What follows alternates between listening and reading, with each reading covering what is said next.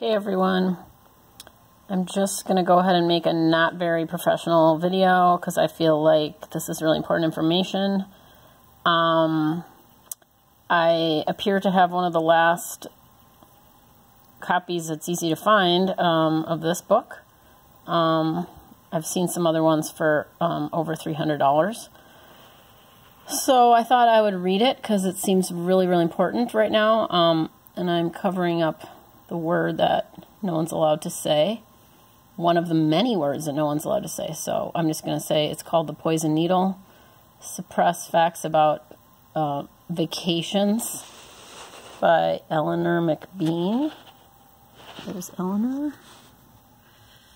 And I'll just say, if you can see this, I'm trying to read it through my phone. The Poison Needle is an archive of scientific and medical data going back as early as the 1880s. It was compiled by Eleanor McBean in 1954.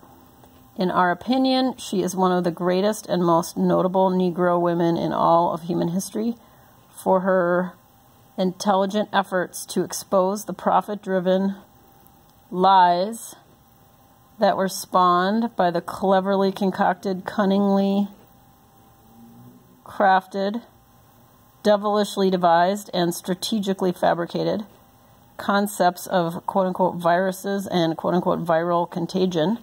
She is a true hero. So I'm just going to read, oh, I started in the middle. Well, hang on.